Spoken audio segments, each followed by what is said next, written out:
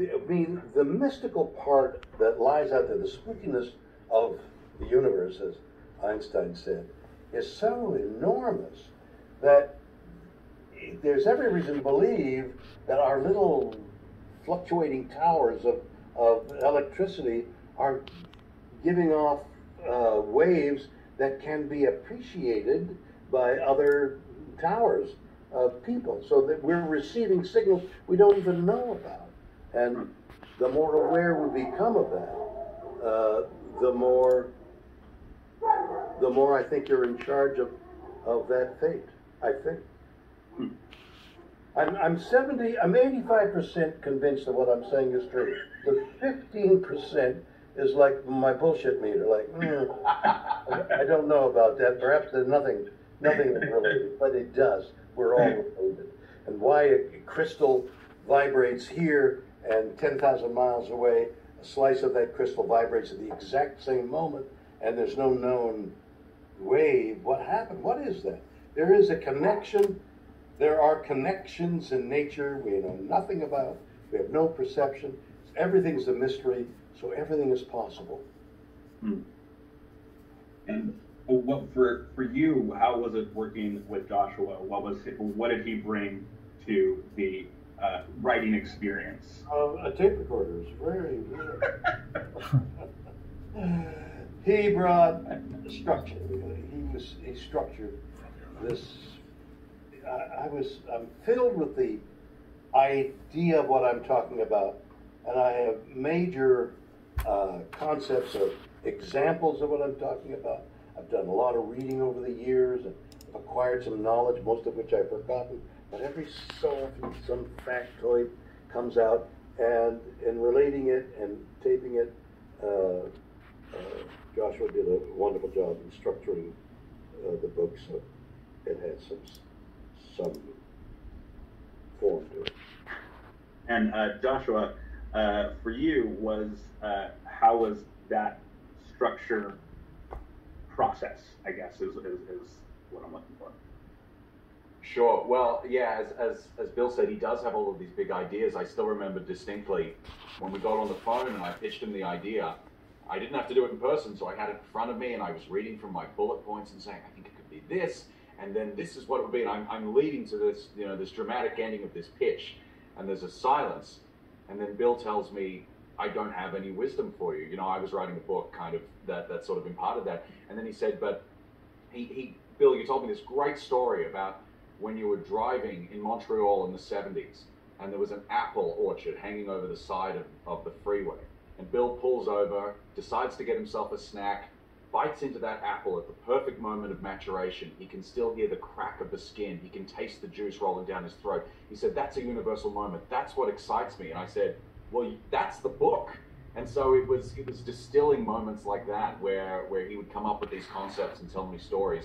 And so to amplify that, so I don't know about it now, but in those years, a lot of apple trees in southern Ontario, and one was hanging over the sides, so people driving by. So I grabbed one, and it was at the perfect moment. A Macintosh apple crackles if you bite into it at the right moment. Just there's a crack. It's the sound of the universe, that crack, and then the juice and the sweetness, and that's life right there.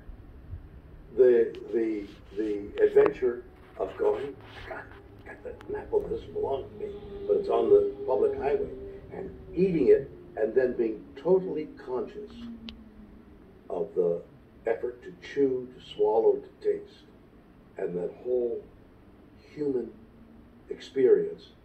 So many years ago, I can remember now. That's amazing. And what you said you had done, over your life, you've done a lot of writing. Was there writers, philosophers, people's ideas who informed your idea of an interconnected universe in such a way where something as what many people consider mundane of biting an apple makes so much meaning? Well, and that's the nature of what I think we're trying to say here, that there's nothing mundane. If If you consider something mundane, you're losing an experience of living. So that a child's smile, a dog's bark, a finger waving, it's all part of your existence.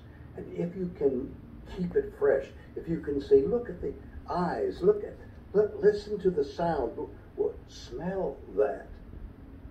Your senses are kept alive. It feeds your brain, and your brain can metabolize all those things your senses are bringing in, and perhaps bring some thought, some overriding philosophical thought to that experience. And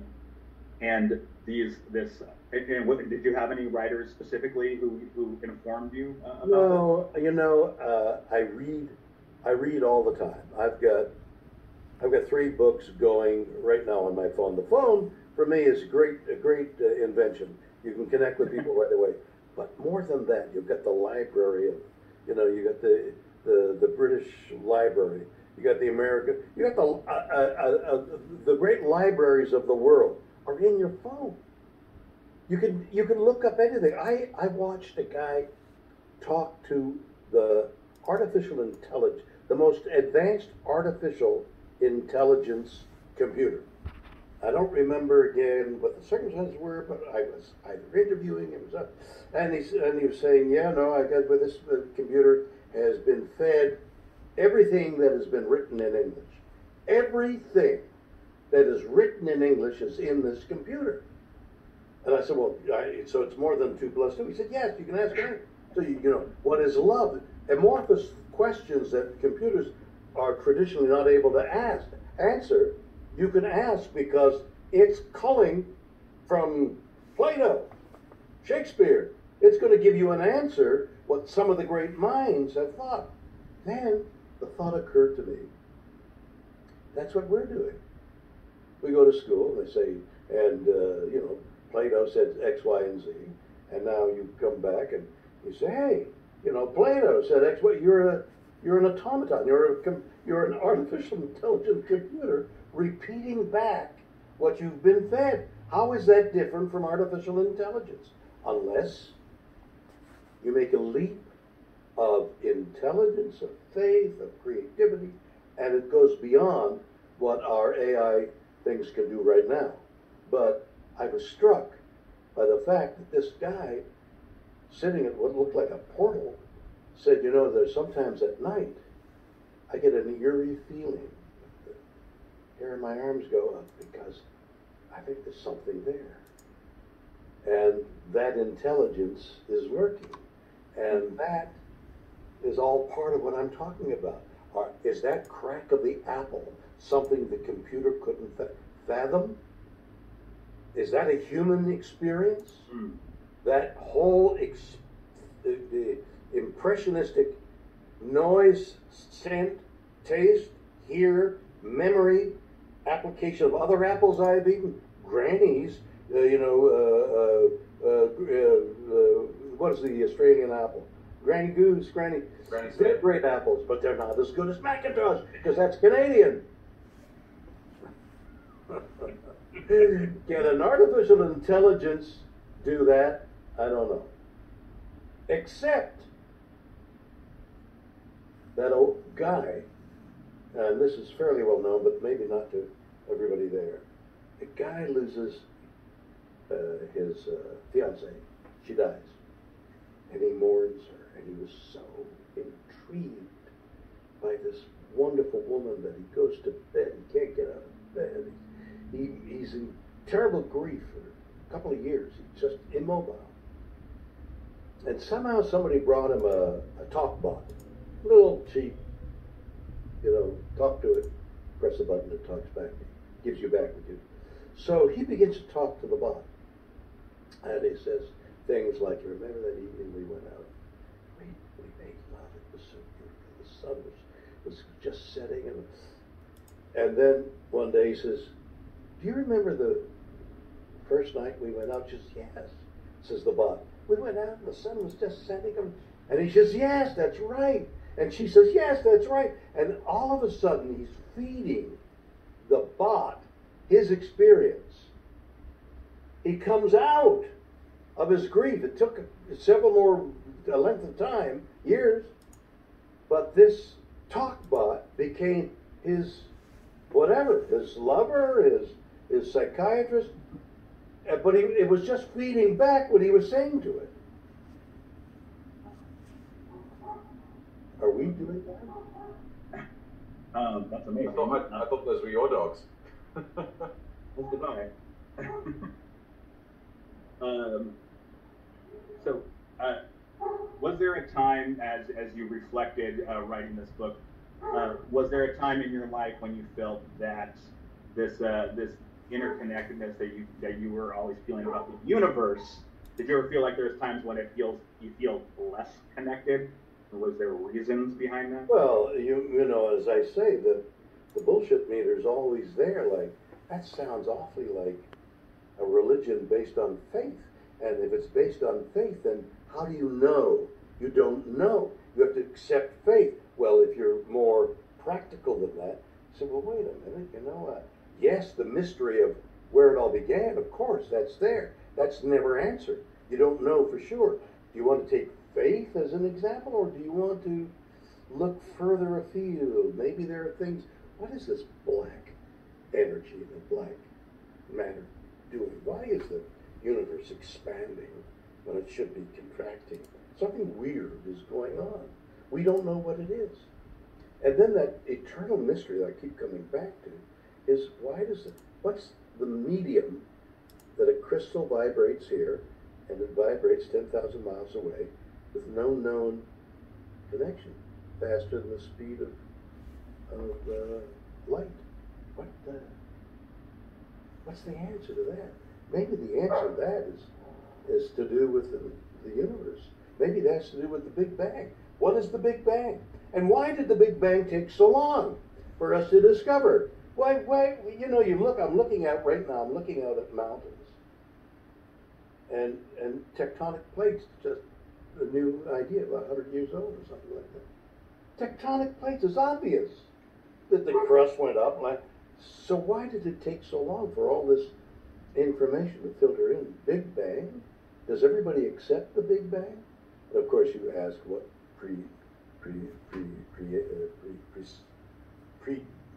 became before the Big Bang. Was there another Big Bang?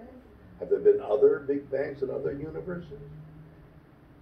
I mean, if stars can explode because of its condensing, and the gravitational forces are such that they explode, and you can see the light from that exploding star billions of light years away.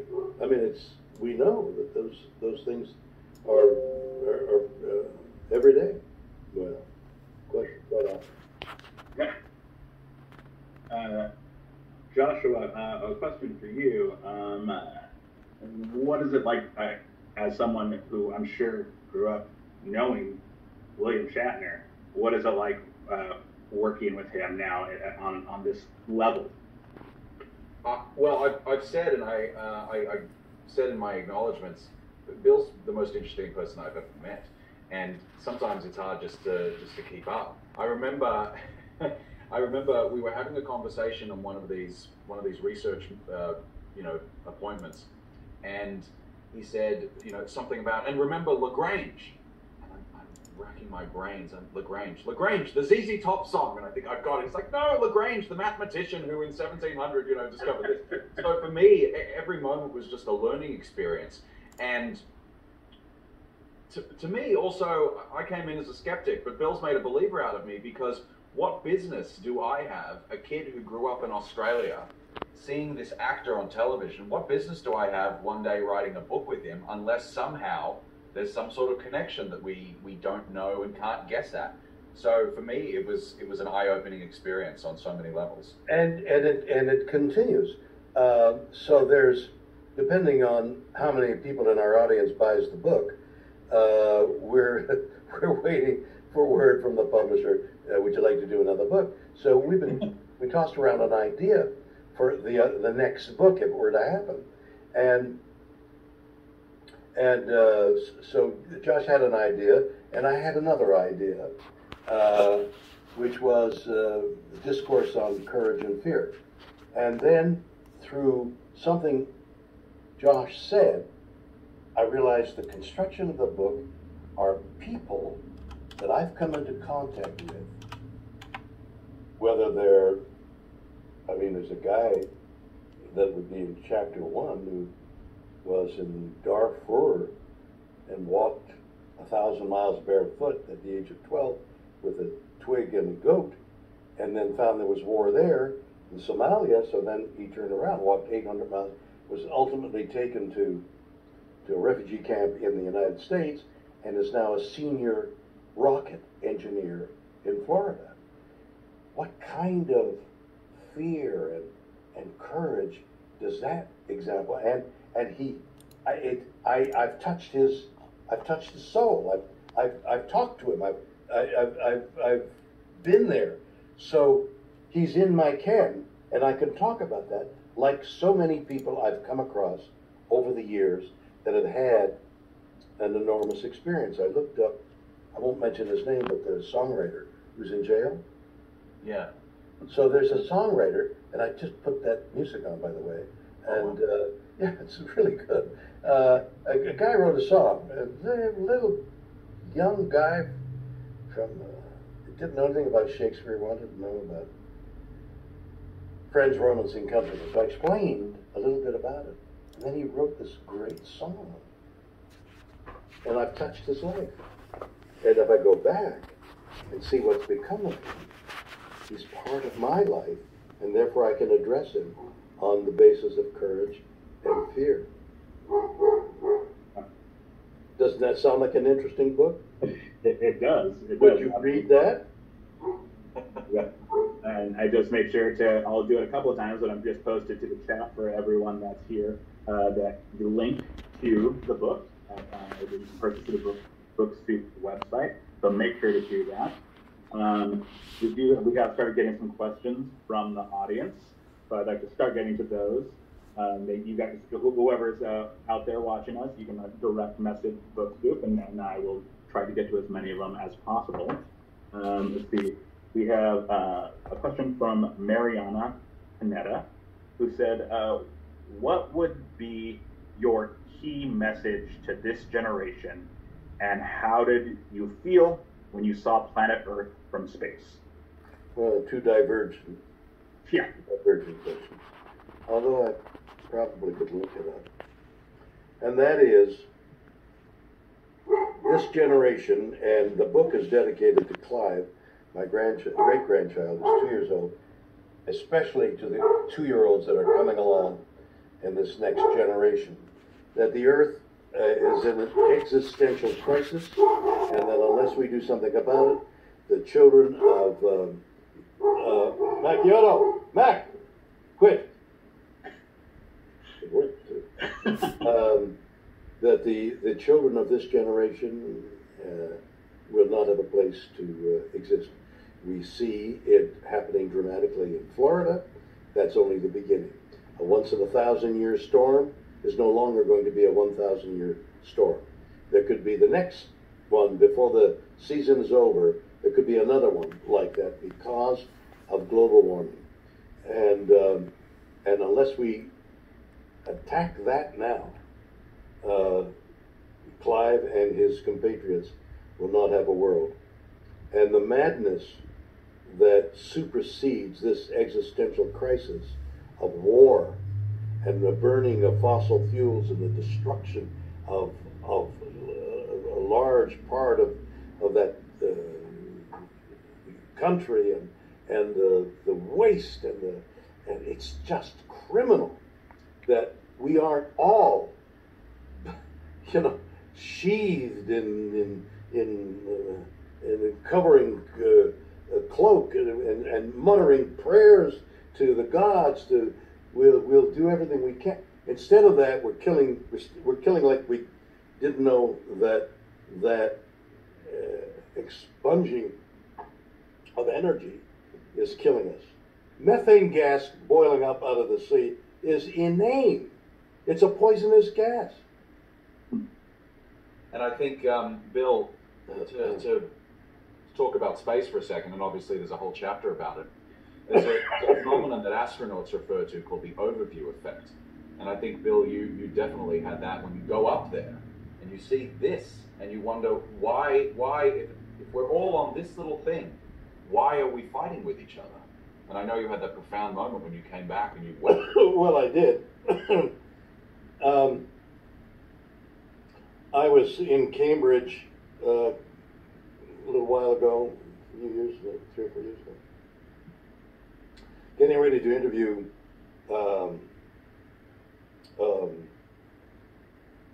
Stephen Hawking.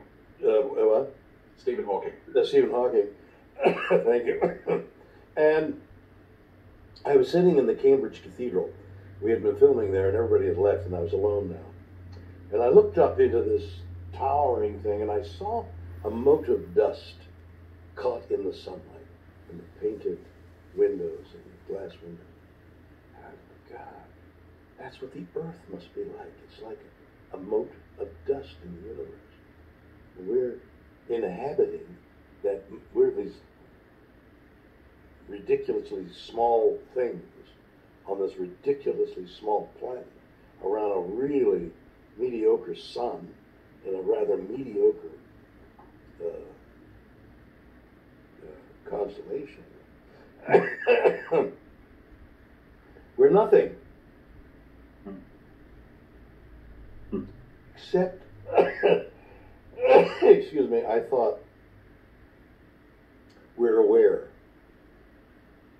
We're aware we're nothing. We're aware we cough inadvertently, with So that was a life lesson right there on my way to going to interview one of the great minds of the 20th century. Who, by the way, came to Star Trek, and when he was less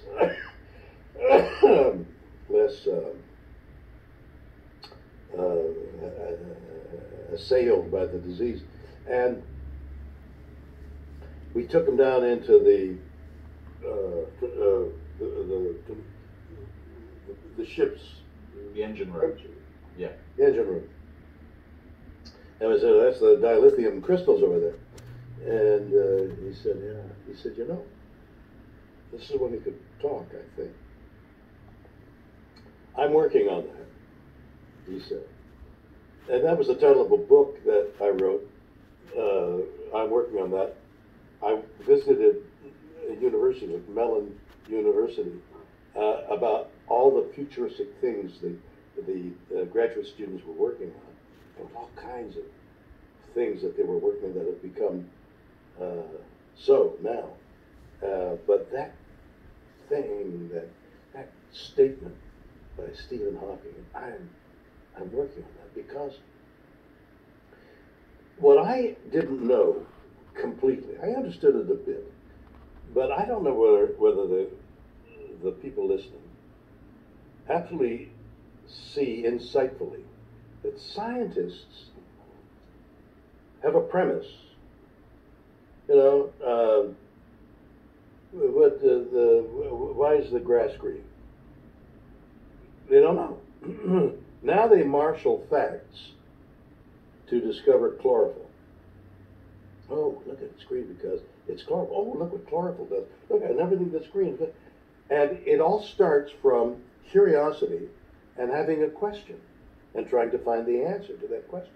That's what scientists do. Well, that's what science fiction authors do. I'd say,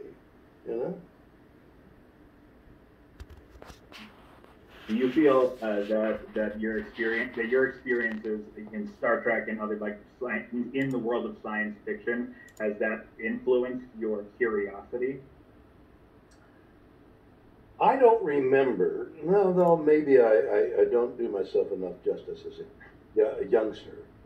We carry around with us the inner child, and most of us have the inner child beaten down by the time we're mature. And now we've got to make a living, take care of the kids, and then we die.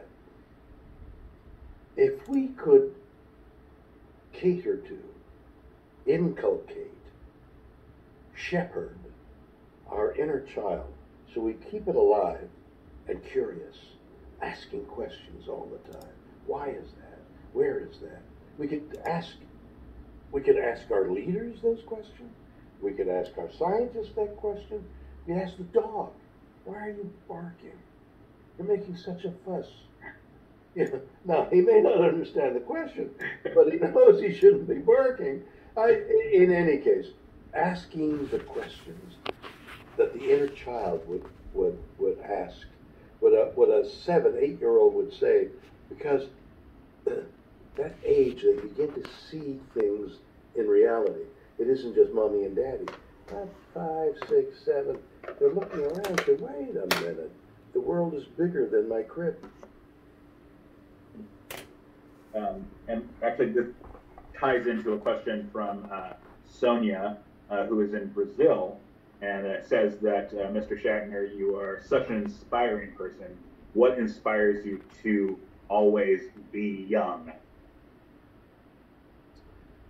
Well, I don't take any painkillers.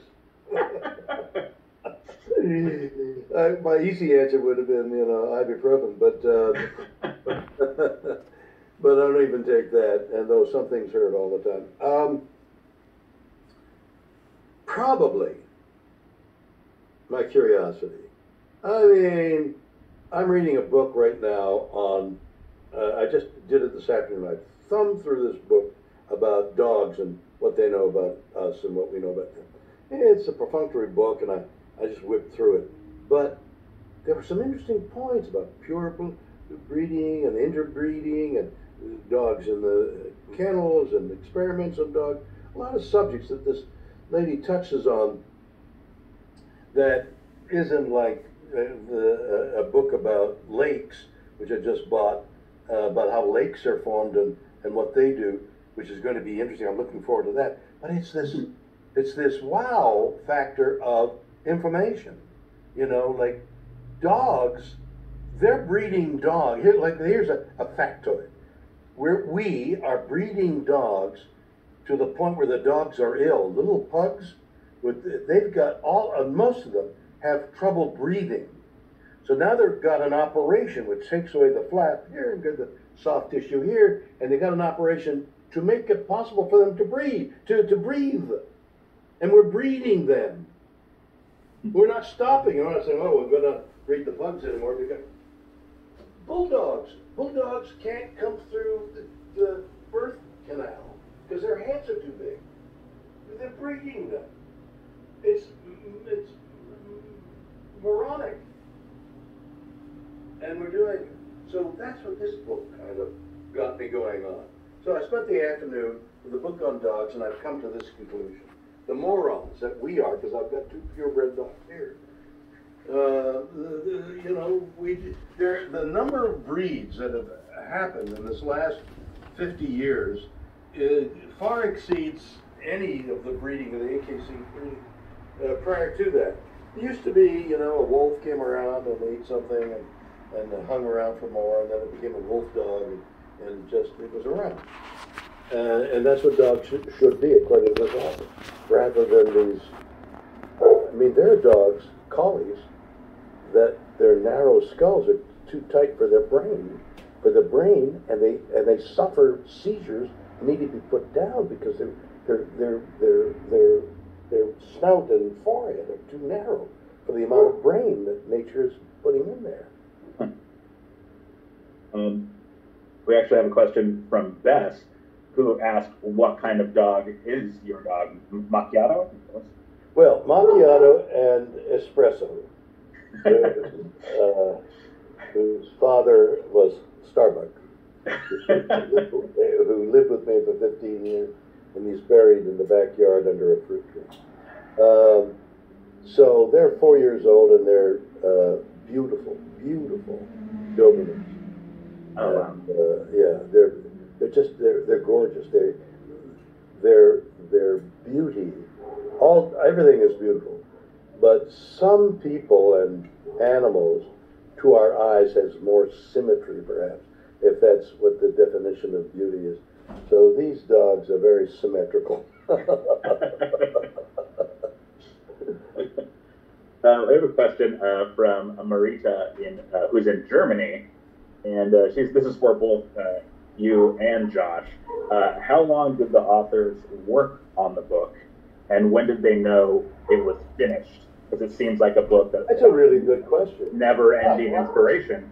Gosh, I'll rely on your memory. How long did we work on it? On and off, probably about 9 months. And then when did we know it was finished? This is a great question, and this to me is so emblematic of Bill's can't stop, won't stop attitude.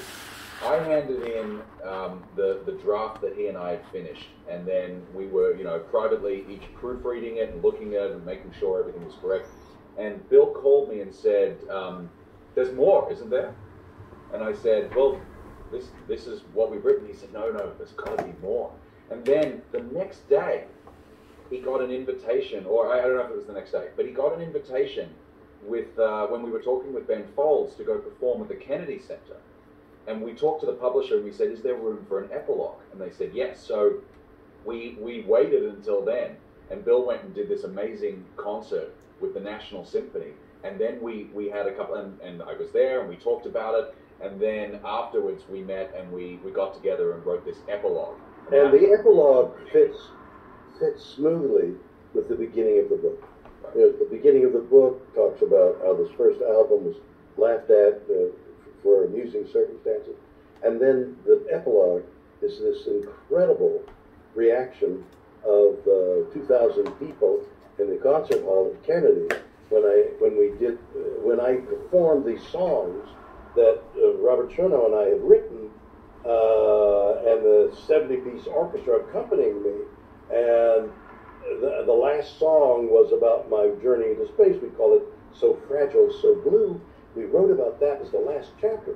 But what's gone on since then is a company by the name of Legion M is going to represent the visual and the audible, the album will probably be given to the London Symphony. But the visual will be a television show, and from that, and here's the message, we're extracting a music video, So Fragile, So Blue, in my depths of my fevered imagination, will be the next We Are the World. The song echoes again and again, what can we do? What can we do? What can we do? And we would get various well-known people to echo, what can we do? What can we do? To me, it's like a calling. It's like the next chapter of rallying grassroots people and have the people of Florida vote for expenditures on global warming. Very inspiring. Now, this is good for people who, people who are coming into just violent films and have a chance to read it. Because Patricia has asked, she doesn't know she understands the format of the book. Is it a series of experiences that brought thoughtful epiphanies, or is it done by time, like the last few years, or from youth? Because apparently she was a camera operator on Shit Your Dad Says, and found Mr. Shatner to be one of the hardest working committed actors she's ever worked with. Josh, why don't you answer that? Yeah, please. And can I just, off the back of that, I also met Bill for the first time because of my dear friend Jonathan Sadowski, who played Bill's son, and it's just one beautiful connection. Well, I mean, look at the symmetry of that. Yeah. The camera operator, his friend who played the role, the thing, it's more than just coincidence. Go ahead. Yeah. And I echo that because I worked on a TV show called Haven, and Bill did the last 4 episodes we did, and I remember having a conversation with his assistant Kathleen, who called the office and said, Bill wants to know if there are going to be any revisions to the next 2 scripts. And we said, oh, maybe a couple. And she said, okay, because he's already learned all. So yeah, I can attest to that. No one works harder. But to answer the question, It's a series of essays, so it is not chronological.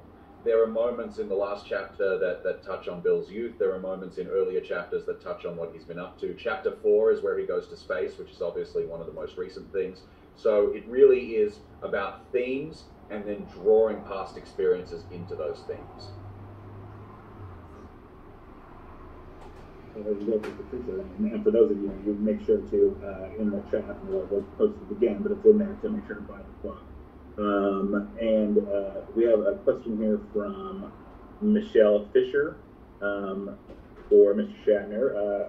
Particularly having a Jewish upbringing, have you ever read the books in the Bible that are about wisdom and its origins, and how has Judaism modeled who you are today? No, I haven't read the Bible in its entirety. I have not. It's something I've always thought about doing, but I was trying to get past those begats, and with a lot of them. a lot of begats. So I get a synopsis.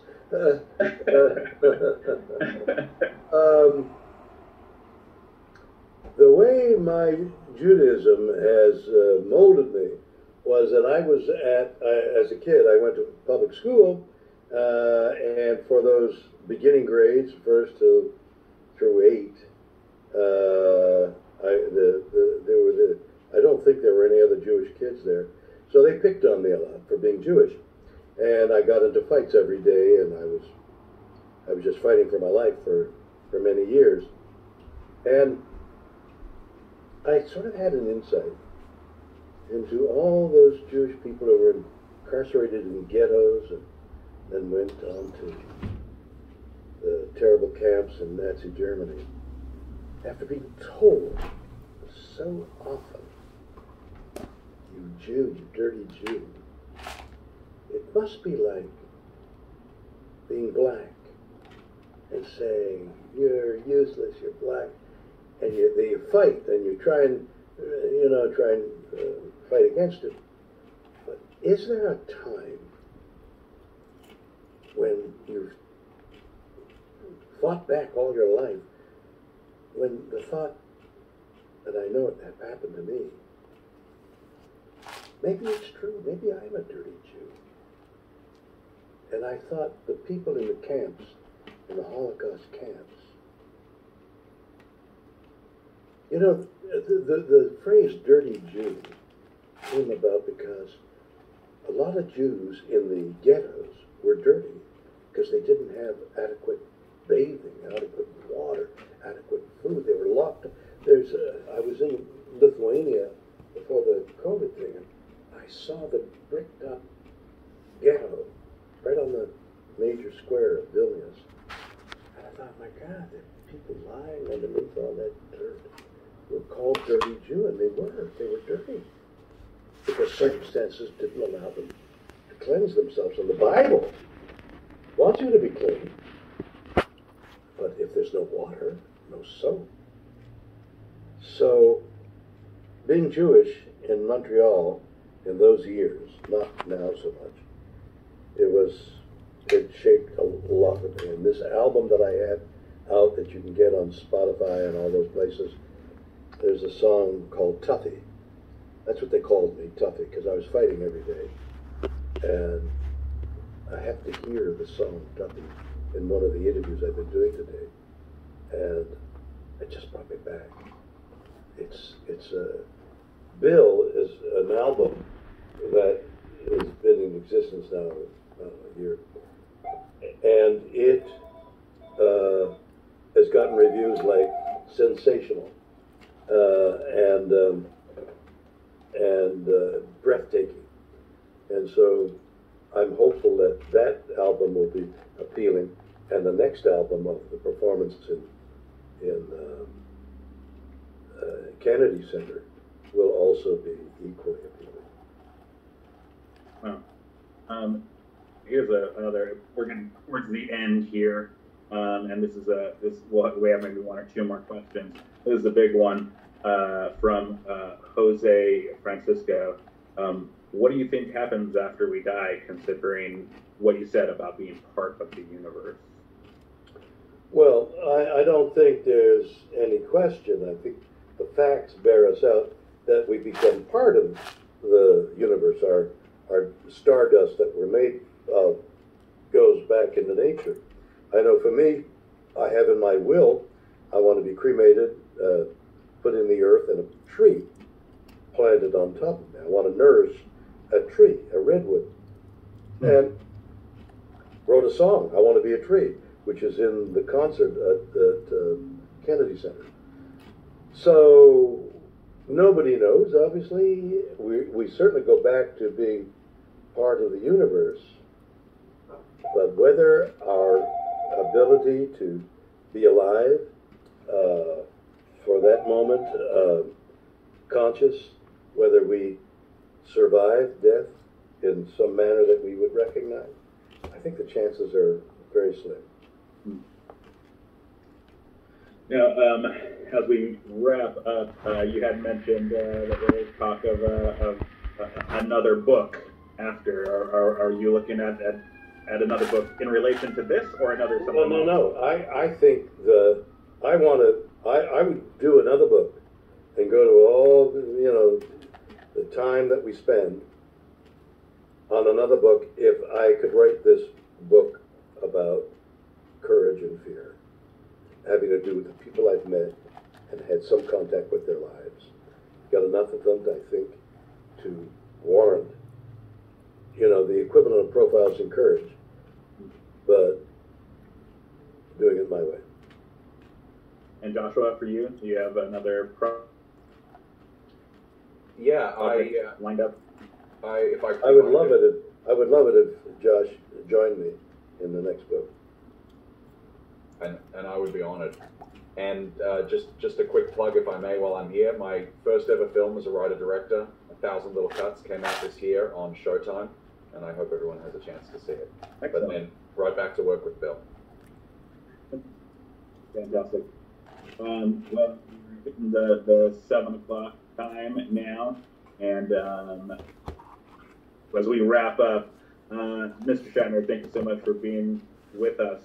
Do you have any parting words for the fans and avid readers that are watching you right now? Well, we're so the word honored. We're so grateful that you spent your time with us. You've got a lot of other things to do, and the fact that you spent an hour of your precious time with us is relished, and I look forward to another time spending more time with y'all. Excellent. Joshua, William Shatner, thank you so much for being here. You can find Josh on Twitter. I just put his handle in the chat there for everyone to see. You can go to williamshatner.com and get all the great information. Keep up to date on all the amazing music that are coming out and the concerts that will be happening. And make sure to please buy the book, Boldly Go. Once again, Joshua, Mr. Shatner, thank you so much for being with us today. Thank you so much. You did a delightful job. Thank you. Everyone, thank you for coming. Josh, goodbye. Bye, Bill. See you tomorrow. Yep. All right. Thank you, everyone. From Book Soup, have a wonderful night. Please continue to support independent bookstores. Good night.